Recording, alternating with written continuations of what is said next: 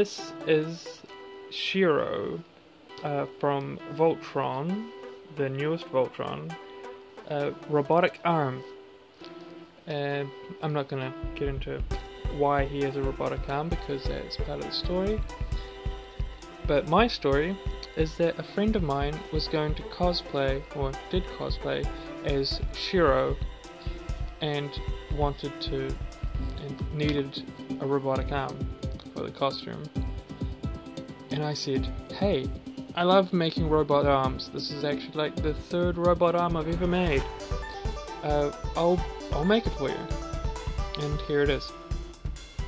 Firstly, it's made in 2 pieces. This is so that you can put it on and off easier.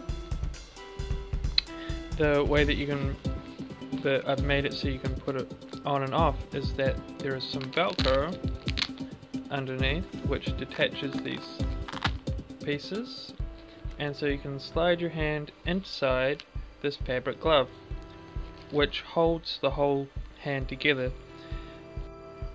The black pieces are made out of plastic from art folders. The silver is plastic. Well, actually, the silver is a book covering, like back in the day, you would put some covering over your books for your school books to make them look better and you can recognize them. Anyway, that is covering over the top of a harder plastic, and I just went to $2 shop and I bought myself some placemats, like some plastic placemats, some cheap materials, and originally just got the shape by using some cardboard. As I figured out that was about the right shape, and then I cut it out of the plastics. Everything is stitched onto this fabric glove, and to hide some of the stitching you can see that there's some extra pieces. This is also an extra piece, and that is hiding the stitches. I didn't do it on everything, but you can see that it's stitched on. Just because I don't really trust glue that much. Like, I prefer stitching instead of glue, or wiring things on instead of glue. But eventually you do have to use glue, and that's where the panels come from. So that is the hand. Oh, also, look at that killer detailing. That's the fun part, like, it's a hand, it's around the knuckle area if he's action, doing a lot of punching. Pretty nice. Well, I liked it. And here is the rest of the arm. You can see the nice shine going on. This metallic book covering stuck on really nicely, but it was a little bit too shiny, so I needed to scratch it up with some sandpaper, and I add some details. There is just like the glove, this also has 3 layers. It has the harder plastic, then the softer book covering, so that it can flex a little bit, because this is the elbow joint right here. Well, here is the elbow joint, and on the inside you can't see it, but there's some fabric, and that is just to protect the wearer, because I'm all about safety. Design wise, it's because it's based on a cartoon, there's a lot less detail in the cartoon than so if I just made it very simplistically, I just wouldn't be satisfied myself with the result. So I added some details, but really tried to keep the spirit of the the original design, such as like this line across here that's kind of in the show. There's some back panels along this edge. These cutout pieces, here and here and here, those are me trying to make it look fancier. These two lines here are to try and fake some movement. And the original design actually doesn't have a cut along here.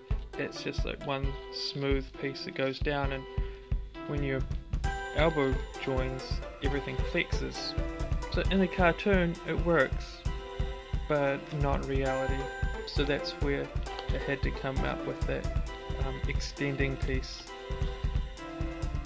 Also, a lot of this elbow joint is this armpit elbow, I guess. I'm not sure what the front part of the elbow is, but there's a lot of design in here from me.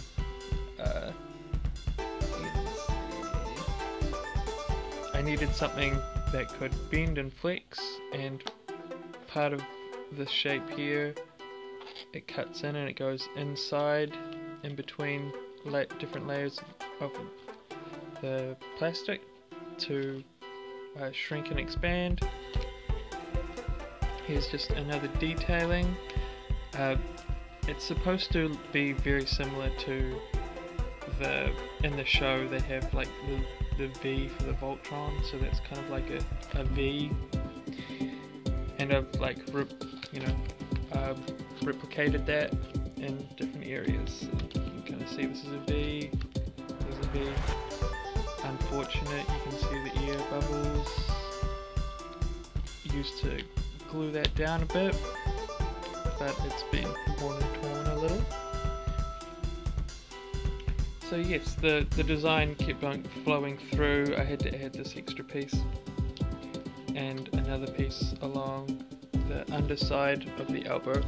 That is just to hide how it's held together, basically, but also meant to look good. You can see that there's one hole here, and this is my one admitting to failure part, and that I had to add in a bolt. I didn't want to. I was doing so good, and then I got to this one point and I was attaching the top piece. This elbow part is actually a lot more complicated than what it looks like. So it has two pieces and then the elbow, so it's really three pieces joined together to create the movement. So it's basically you have two pivot points, because we're not robots. Things, when they bend, they expand. Like with fabric it stretches so you don't see it, and with skin, our skin stretches so you don't see it.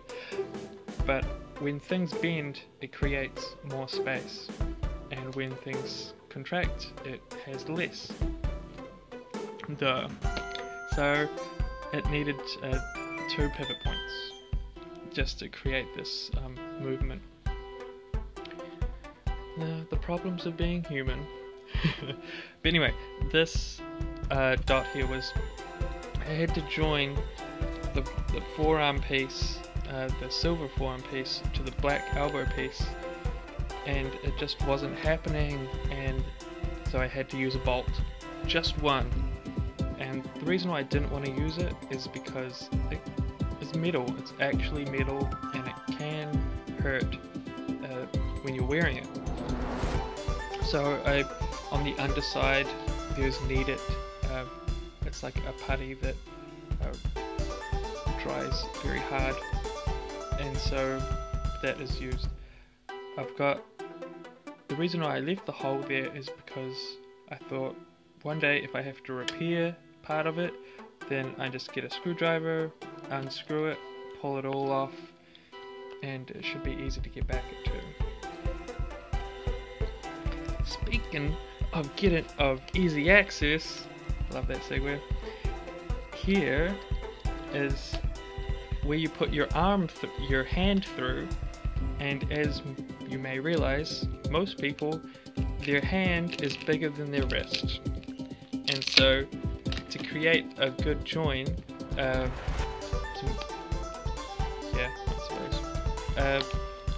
you need to make the wrist able to expand and then contract.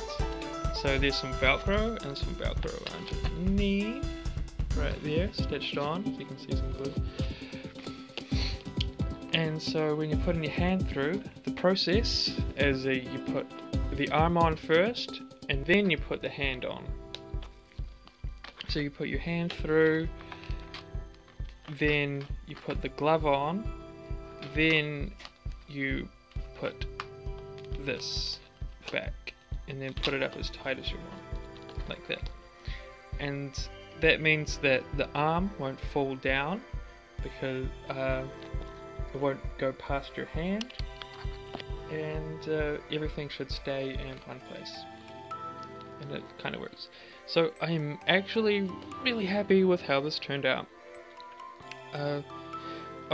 Some of the paint detailing, that is just paint, and some of those silver marks, because the plastic itself is actually black, I painted a little bit of silver over the top, just so that you could see it. Because it's so dark, it just adds a little bit when you're moving it around. I love the step back, it looks great. Like, I've been holding it close up, you can see it, but to me it looks really good just stepped back. I'm really happy with that. And the reflections, I tried to pay attention also to how the light moves on the object, on the hand.